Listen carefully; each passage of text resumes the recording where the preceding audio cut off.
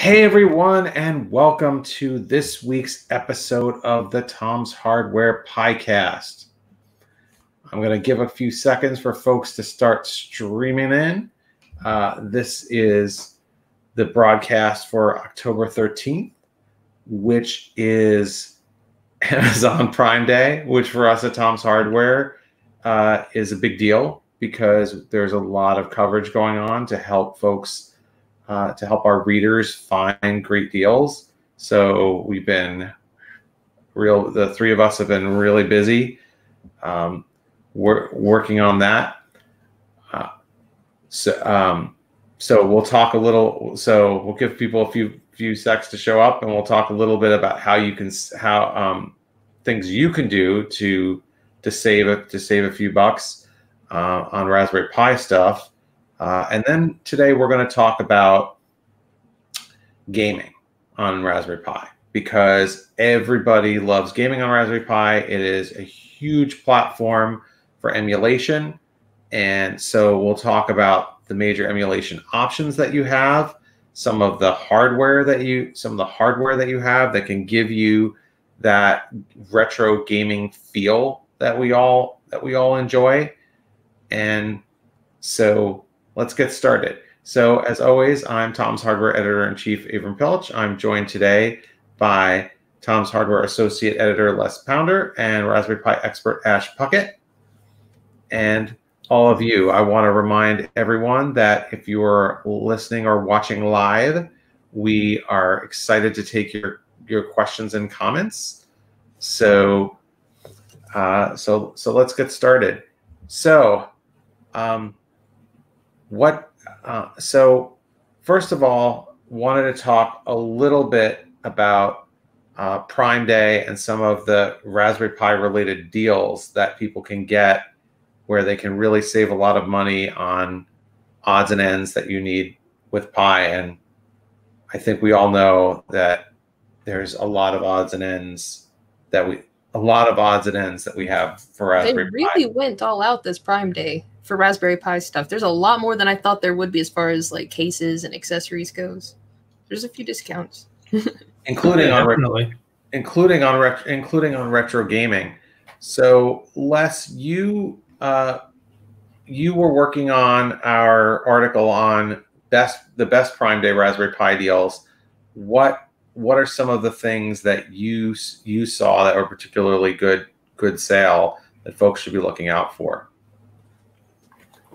The interesting stuff I saw today, it went from really cheap, really necessary stuff all the way to extravagant stuff. So I'm going to start at the lower end of the scale first of all. Being a maker, we need lots of stuff around us. We need breadboards, we need jumper wires, that sort of thing. And there's a deal on today. I think it was for $7.99 for 4 breadboards. Now, these weren't little piddly breadboards that are about this big. These are proper full-size 430 point, so the big breadboards with the rails. And to be honest, being a maker, you do need lots of breadboards. I have loads to hand. I've got more than this in a box somewhere. So if they're going cheap, grab them so you can build your next Pi project. But going up to the other end of the scale, we had these brilliant embedded screens in a case. So it was a Raspberry Pi case with a screen inside it, which just seems mind-blowing. You can get a screen in a case when the Pi's only, this big. It's nothing. Full touchscreen. The resolution's not fantastic. I think it's 320 by 240, I think something like that. There is a higher res one as well. Well, they're really handy to stick on your desk for just little information terminals. So put an old Pi inside there with Wi-Fi or a Wi-Fi dongle and just have it relay information to you. So if you want to keep an eye on the news, you want to learn about random quotes from people, just scrape Wikipedia and get some data sent to this piece of kit. There's also a large screen as well. Your mouse is just hovering over it there.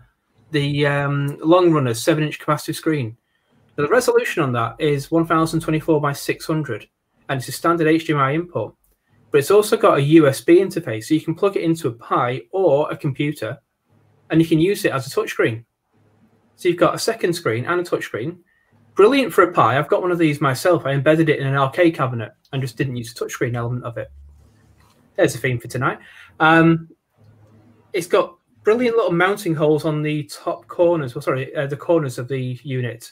So you can just put some M3 or M4 screws through, mount it straight into the cabinet, ready to go. And because it's HDMI and USB, you haven't got to worry about specific power supplies like DC barrel jacks or crimp terminals, that sort of thing. It just works. So that little screen there, I think, is fantastic. And if you have the money and the opportunity, grab one. So are there any Raspberry Pi accessories that you're looking for this Prime Day? Cases. You mentioned the touchscreen case, but I wanted to find a good case that looks good for a Pi 4 because I just got one that I wanted to have as like my staple Pi 4 for projects. So what about like a go-to Pi 4 case?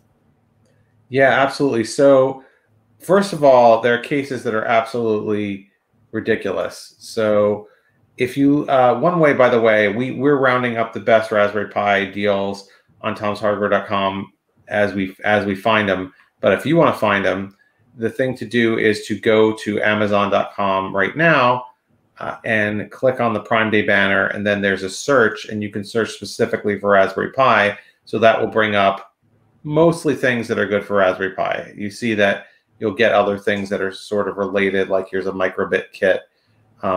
You might get more, you'll get portable monitors that could or could not be used for Raspberry Pi. Here's a kit that's actually would be a good gift for someone. There's a Raspberry Pi 3A Plus official kit with the keyboard, the mouse, and the wires and instruction manual for $45. That's, really not bad. But of course, ideally these days you'd start somebody off with a 4, but you'd be spending more than that, and you wouldn't get the complete kit. There's all kinds of things like wires and breakout kits. I myself am always looking for more screens. One thing that I'm looking for in particular right now is a new robot kit, like a robot car kit. And there's some decent deals going around on robot kits. So here's one from, I don't know how to pronounce the names of these, UCtronics or Uctronics.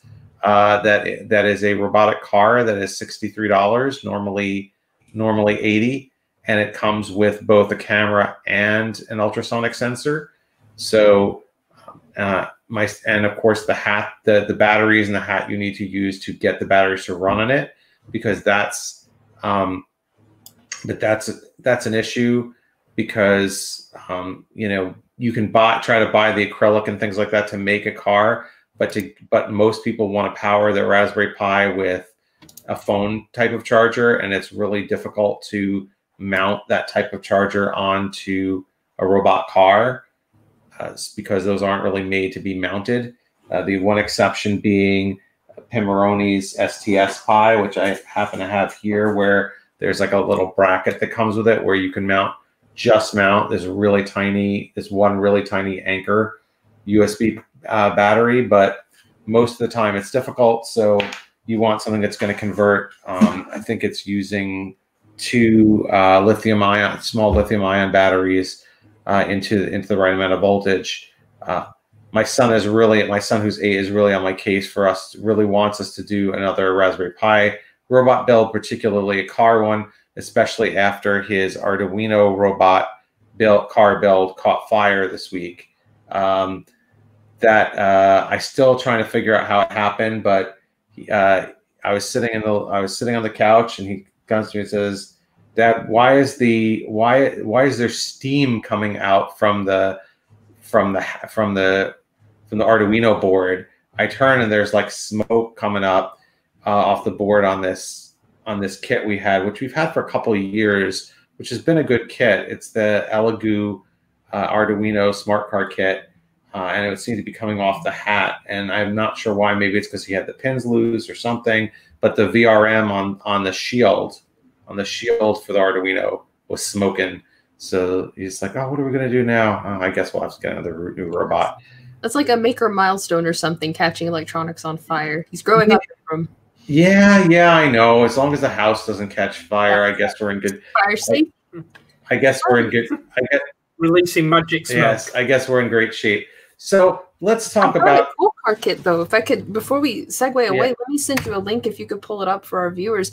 This one is also on sale for Prime Day, and I've been looking at getting this one for my nephew. He's about 13 years old, and this Pi, it's also a robot Pi car kit, and it includes the link is in StreamYard, but it includes an ultrasonic sensor, and I really like the tires. They have tracks, and it looks like a little tank.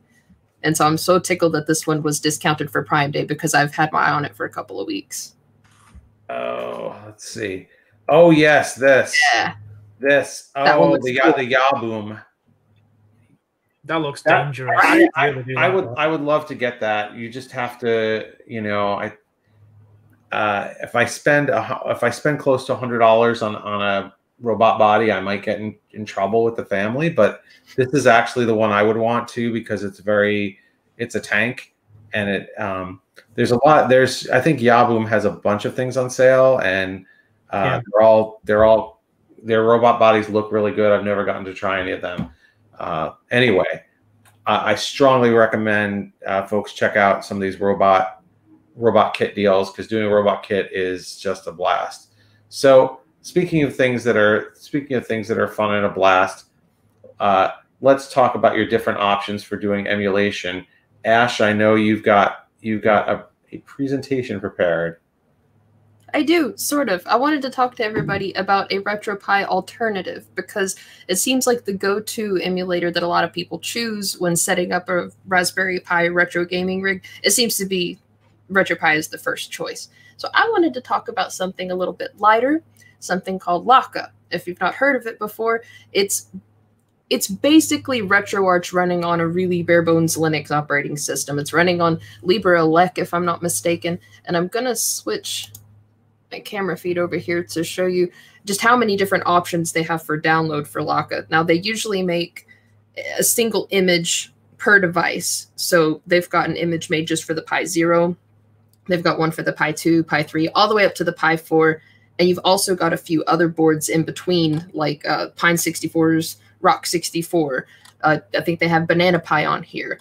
Odroid, several Odroid models. And what's unique about Laka, and this could be seen as a positive thing or a negative thing, but what's unique about Laka is it ships with a set amount of cores. If you're not sure what a core is, that's basically like an emulator for a single console. So you would have a core for Nintendo Entertainment System, you would have a core for Super Nintendo Entertainment System, etc. So there's only so many cores that'll run on a Pi 0 versus a Pi 4. That's why they've separated it into those separate images. Now, what I've got running right here next to me, I'm gonna move my camera over. I've got a 3D Plus down here, and it is running Laka. And I'm gonna show my computer screen RetroArch. It is a little bit different, but because it's so bare bones, I can't get a live stream of my Raspberry Pi feed onto my computer. And one of the main differences you'll notice is above where it says load core, there's a custom icon just for the Raspberry Pi that's got the little Laka logo, whereas in RetroArch looks like just the little RetroArch alien guy. So there's an example of like what Laka looks like, and again, it is different from RetroPie in that you can't add any extra stuff. If you've got RetroPie, you can add some DOS emulation, extra software. You know, it's part of Raspberry Pi OS, but it's not exclusive to the entire operating system. So have you guys ever played with Laka? Have you had a chance to put it on any of your Pis?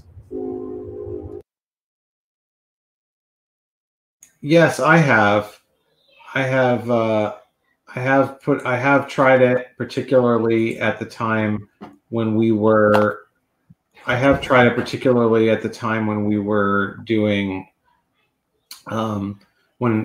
when Pi 4 was new and RetroPie did not support it. So Laka was the first to support it. The UI is definitely more set-top box like. So it's an interesting alternative. It was definitely ahead of the curve for support. RetroPie took a really long time to support Pi 4. In our audience, we have Keo Daikin, who has written some stuff for us and is an expert on on trying to get RetroPie to work with Pi 4 because he was one of the first to get it running on like an unofficial ROM. What I have here, I have RetroPie running, and this is we've shown versions of this before on other episodes, but this is a Pimoroni Picade. This is the 10-inch model. I believe Ash has the 7-inch model. So this is an arcade cabinet that you can build, and I believe it costs somewhere around $250 right now. And it comes with everything but the Raspberry Pi. So it comes with the buttons, the joystick, the 10-inch screen. You got to put it together, which takes a couple hours, and then you can power it off of any standard Raspberry Pi power connector, and then you bring your own software. There is some a patch that you put on to use the Pimoroni's Picade X hat, which is what gives the buttons control, because the system actually sees. Oops, I hit the power button. That's smart of me. The system actually sees the each of these buttons as a keyboard key when it's assigning assignments in RetroPie. But it's got a ridiculous number of buttons here, and it's got speakers, so it's got 6 buttons and an arcade style stick on the front, and then it's got 2 side buttons and 2 front buttons that you can assign to things like the function for enter coin or select or start, and of course it's got a power button that lights up. So it gives you a very realistic experience. Avram, can you believe that mine doesn't have a power button? Wow. Yeah. So another piece that I have here to show folks while we're talking about hardware is, and this is on sale today actually, coincidentally, for $55 on Amazon, is the RetroFlag GPI case. So the RetroFlag GPI case gives you the Game Boy-like experience. Ash has one, I have one. Mine's booted up and showing RetroPie, and it uses a Raspberry Pi Zero. So you stick the Raspberry Pi Zero in that little case that looks like a cartridge. You connect it. You push through where the pins are supposed to be. You connect a wire for the power, a little cable for the power, and then you pop it in there, and it boots. Provided that, well, you also have to put RetroPie on it, or Laka. You could use whatever operating system you want, and then you can assign all this D-pad and these controls as buttons. So that's so this is pretty neat. One thing that's really interesting about it, and you could love it or hate it, is that it's powered by 2 AA batteries. So no charging unless you have rechargeable batteries. But it's, considering that you get the 2.8-inch screen and the case and the ability to do all this, $55 is pretty good. My son loves playing with this. Now, obviously, if you're using a Pi Zero, you can play Game Boy style games. You can play Game Boy style games, but you can't, maybe arcade games, maybe like Atari or something. But I wouldn't try playing like a Nintendo 64 emulator on here. So you can emulate up to a Genesis Super Nintendo with a Zero, because I've done that successfully. Yeah. Even Pi 4 is not fantastic for N64. There's still some frame issues here, especially with GoldenEye 007. I don't know why GoldenEye has become the golden standard for what people want to run, but it seems to be the emulation standard. It's cool. It's the best game on the 64. It was that, Mario, and then Banjo-Kazooie. Yes. So I also have here, and Ash has, these are plentiful and often on sale, cases for a Raspberry Pi 3 or 4. This is for a 3 that look like an NES. And this one here is also from RetroFlag. It's called the NESPi, and it actually has physical buttons on it that push in, and you do everything through a pass-through that's on the inside. So you can see you got to push everything in the inside, and you know, it's a neat little compact case. I also have one that's sort of in pieces that is made out of Lego compatible bricks that they sell, it's called the Retro. I have the pieces over there somewhere. The only problem with that one is it's really hard to add or to take your pie out, because you have to unbuild all the bricks. So what other gaming hardware and software do you guys like to use? And I'm kind of curious to the audience, what other emulators and game setups do they like to use? Controllers. Do you guys have any favorite controllers when it comes to retro gaming on the Pi? SNES controllers are perfect. You mean like these? I've got those ones. Yep. I've got an 8-bit Do Bluetooth version, which I bought from Pimmeroni. 8-bit Do is good. Superb. It just feels like the original SNES pads from when I was a kid. It's brilliant. They have shoulder buttons too, right? Yeah. Yep. And it's a lovely shade of yellow, mine, just because that's what I got. Lovely. That's the pinnacle of pad excellence for me. I mean, I do like thumbsticks and PlayStation pads and Xbox pads. They're fantastic for playing games. But for me, it's just that whole 16-bit era, getting hands-on with this simple pad and just, you know, pulling off loads of fighting moves in Street Fighter 2 with Ryu or something like that. Avram, do you have your arcade joystick build? Oh, yes. I want to show this. So this was actually inspired by a site that Ash works for called How Chew, where they have fantastic tutorials. And a couple years ago, my son and I worked on this. So this is a homemade arcade box, and it has it works, but it has certainly had a couple of challenges with it. So I followed the template on How Chew, which was very helpful. And I got this plastic box, and the first thing that I learned in building it was how difficult it was, at least for me, to drill holes in a piece of plastic. I had to get a new kind of hole driller with a circular saw, and I was surprised at how long it took to drill each of these buttonholes.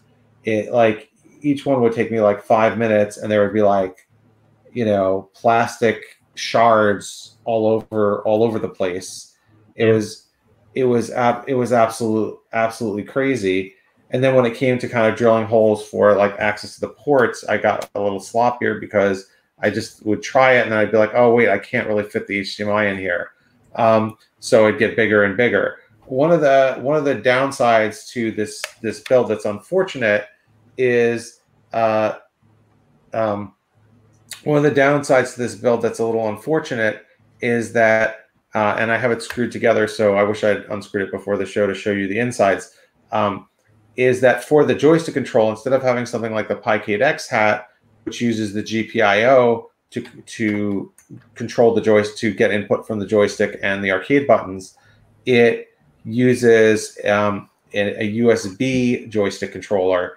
And so I could not figure out a way within the box to do the USB wire going from the Raspberry Pi to the joystick and button controller.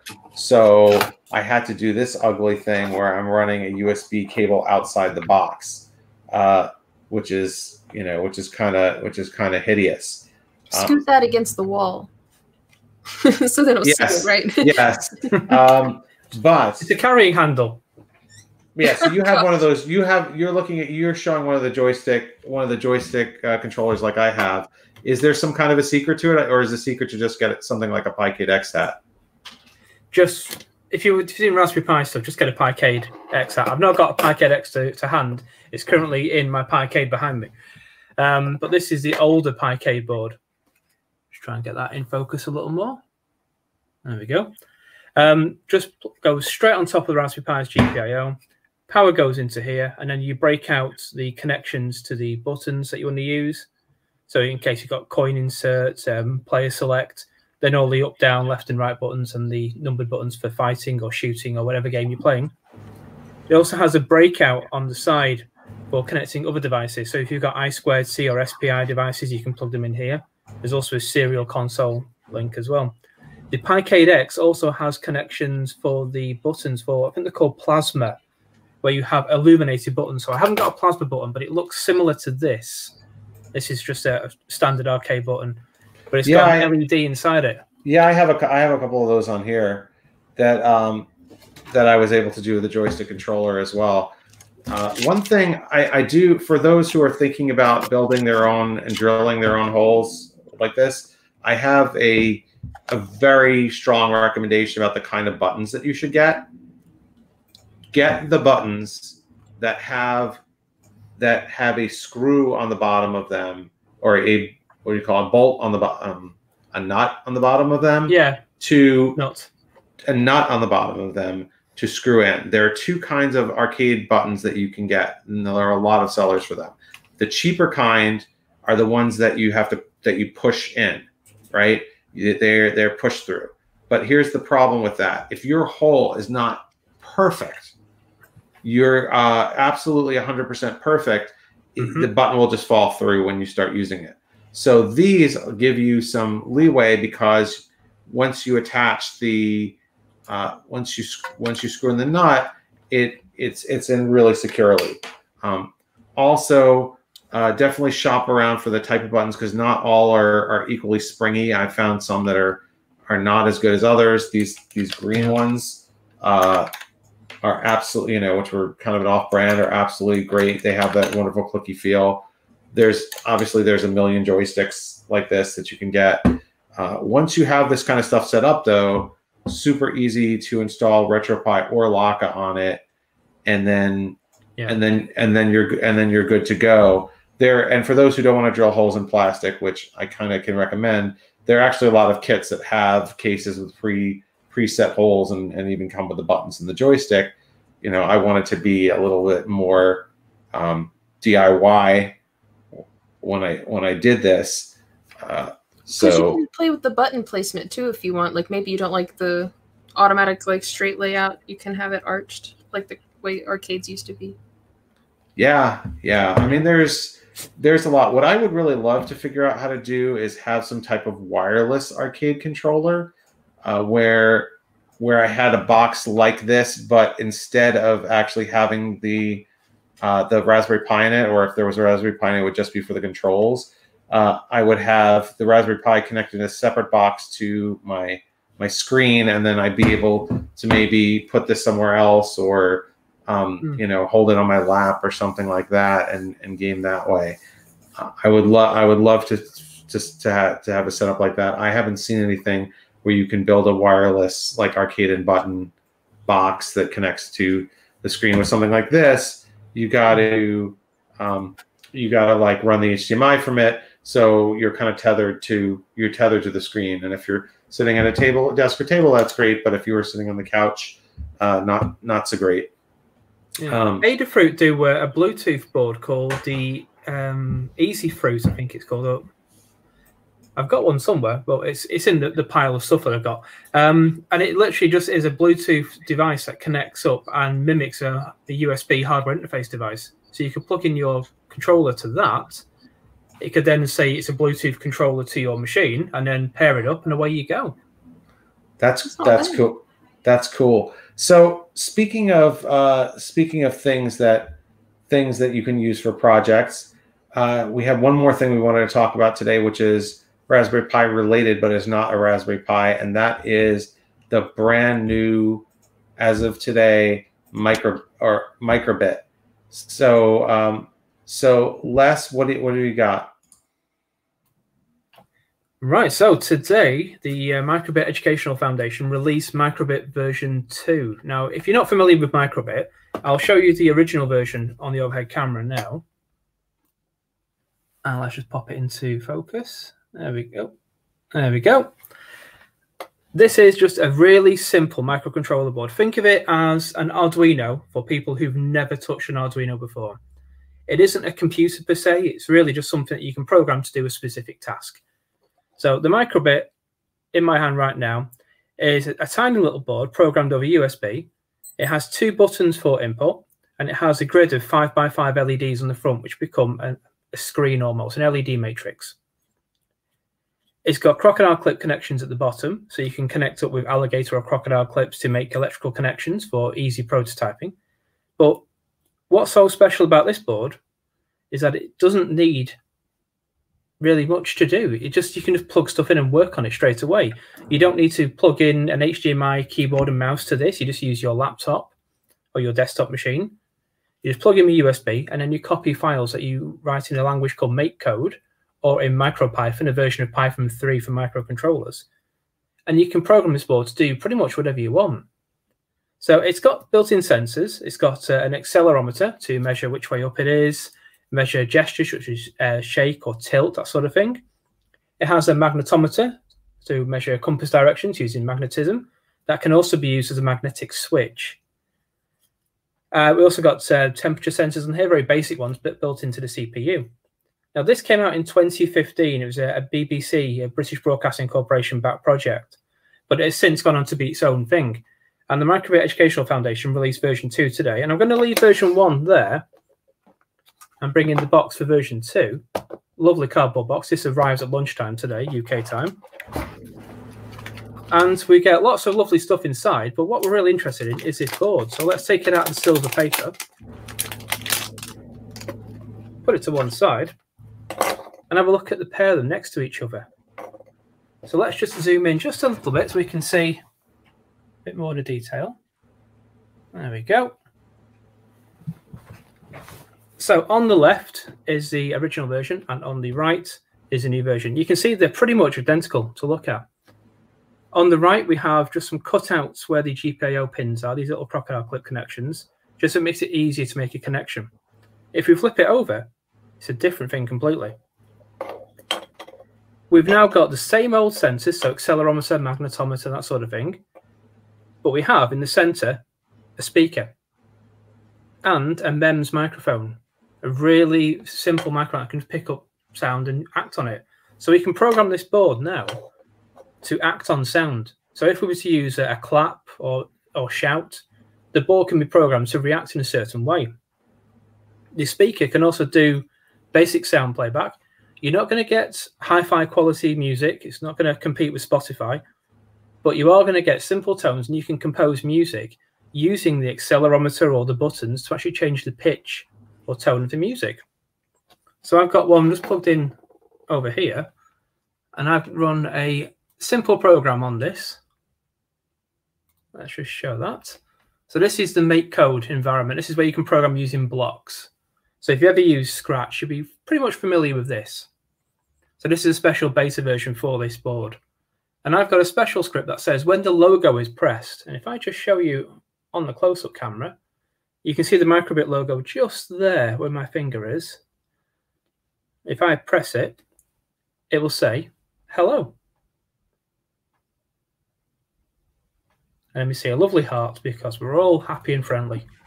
Nice. So if I change this now to show something else, so I can show another icon. So let's have, this is a cow apparently, or devil horns, I'm not too sure. So I'm downloading this directly to the Microbit. So now, when I go back to my close-up camera, if I press this now, it's going to say hello once again.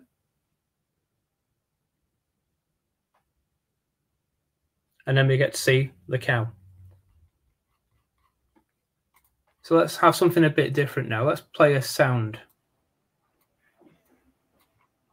So now, can it only store one program at a time, like Arduino? Yeah, that's one of the limitations of microcontrollers in general. It's just one program.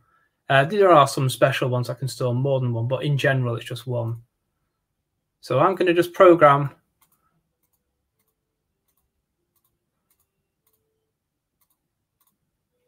Now, can you hear that noise then?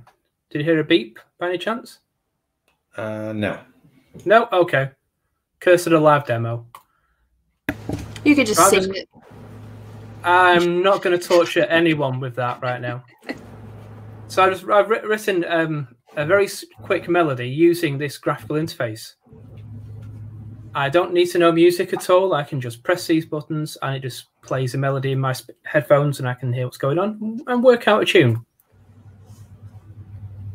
So I'm flashing this onto the board now. That's ready to go. Now we're not going to see anything on the screen, but I'll have it on so you can see I'm pressing the button to do this. Now we hear it.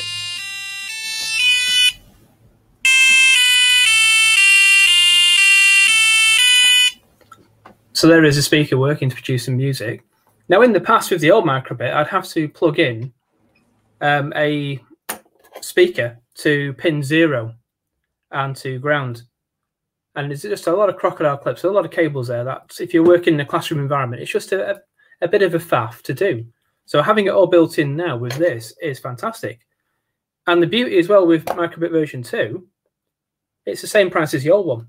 So you're getting extra features for no more money. I think it's going to be roughly about $20. It's going to be coming out about mid to late November. It's going to be out. But we managed to secure a unit to play around with. And I'll be having some fun with this over the next few days. That's really neat. I can see that being really cool.